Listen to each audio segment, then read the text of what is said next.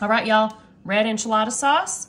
So I like half cook this pizza crust. So I'm not gonna use a whole can. We don't want it to be soggy, but I think that might be good. Let me spread it out a little bit. All right. So I cooked this pizza crust for 10 minutes at 350, all right? So it's gonna cook the rest of the way, but I think that's pretty good right now. That's pretty good. All right, next, I have 1 pound of ground beef. I cooked this ground beef with taco seasoning, all right? So we're just gonna spread, actually, you know what I'm gonna do? I'm just gonna dump it on, and then I'm gonna spread it out after. I drained out a lot of the fat, but not all of it, most of it. Okay, I'm making a lot of noise over here. All right, so we're just gonna spread this out. If y'all wanna use your hands, you can, but I know if I do that, I know those glove police are gonna be after me. Glove police. Who wears gloves at home when they cook, for real? I wanna know, y'all. I know I asked this before, but every video, there's at least one. But most of y'all, you know what, y'all? I love you. Most of y'all, don't give me a hard time. Y'all know, it's just, I'm just at home. I'm just doing my thing at my own home, in my own kitchen. Y'all know how it is. All right, next, let's see what we're gonna do next, actually. I have some sweet peppers here. You know the package you can buy? This is what they look like whole. So I just cut these up, so we're just gonna sprinkle these right on top, all right? A little bit, just for some crunch and some flavor. So y'all, I really like making this because you can do it however you'd like. Super easy, super customizable. All right, now I have some refried beans. I love refried beans, so I like to use these on this dish, but you don't have to. I know everybody doesn't love beans. All right, you know, we're just gonna do some blobs. I think it's fine. It's all gonna go to the same place. It's all gonna mix together when it's cooking too. So I'm probably gonna use most of this can, not all of it, but I'm just gonna spread it out like that. All right, that's good. It's gonna be delicious, y'all. It's gonna be delicious. Y'all are gonna, you know what, I'm using the whole can. What am I talking about? We want something nice and hearty and filling.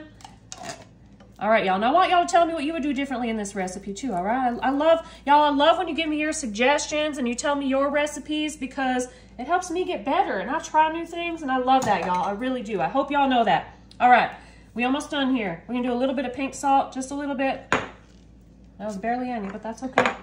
All right, and then we're gonna do, I have this avocado cilantro sauce. I really like this. Again, y'all can do whatever you want, but we're gonna squeeze this on, okay? Oh, this is gonna be good. This is gonna be so good. All right, y'all, that's perfect. That looks perfect. All right, y'all, last step, some cheese. I have a triple cheddar. Again, use whatever y'all like. They have that Fiesta blend, which is really good, but it's basically like a taco pizza, all right? Taco pizza, it's gonna be so good. We need more cheese.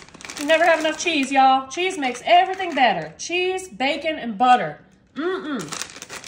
And chocolate. I mean, I don't know. I guess there's a lot of stuff. All right. All right, y'all. So we're going to put this in the oven. We're going to do 350, about 15 to 20 minutes. Everything's already cooked. We just want the cheese to melt and get a little brown, and then I'll show y'all what I do next. All right, y'all. Look at this delicious taco pizza. I took this out of the oven a little while ago because I did, and now it's cooled off, which is great. So we're going to finish it off. I have some shredded lettuce, so I'm just going to pour this right on top. Like so. I think that's good. Oh, y'all, this is going to be so good. I'm so excited. Now we're also going to put a little bit of sour cream right on top. I'm just going to do a dollop right in the middle, and then if people want more, they can add more, all right? That looks good. And now we're going to add my favorite, black olives, right on top.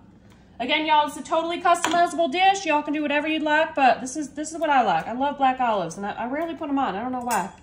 All right, y'all, we're going to cut into this. This is going to be a thick, hearty pizza. Maybe I won't cut into the part with the sour cream. We'll cut over here. All right, and then I'm going to try and get a slice out to show y'all the layers.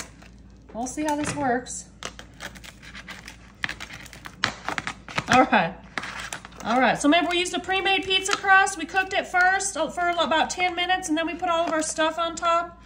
All right, there we go. Look at that. We got our meat, our beans. This is a pretty hearty pizza. I was just gonna have a bite right here, but you know what? You know what I'm gonna do? I want a little bit of that sour cream on mine. It's so good. All right, y'all. I'm hungry. I'm real hungry. Y'all. Oh my goodness, y'all, this is so good. I'm gonna keep eating this, but y'all have to try this.